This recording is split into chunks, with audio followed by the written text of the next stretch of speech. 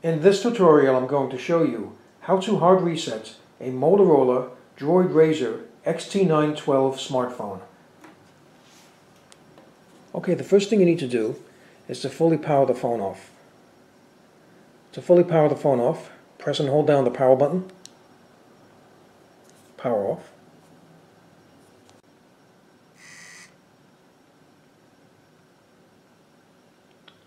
Okay, with the phone fully powered off, you need to press and hold down the volume up button, the volume down button, and the power button all at the same time. Now, you let go of all the buttons when you see a screen appear. Okay, let go of all the buttons.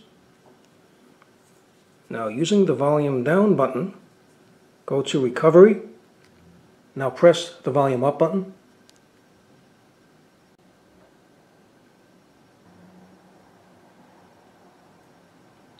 Okay, now what you need to do is to press the volume up button and the volume down button at the same time.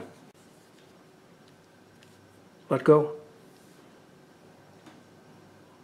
Okay, now using the volume down button, go to Wipe Data Factory Reset. Now press the power button. Using the volume down button, go to Yes, delete all user data.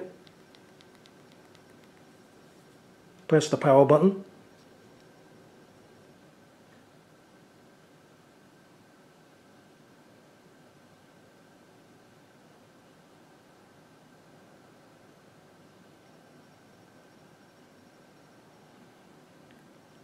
Okay, now press the power button.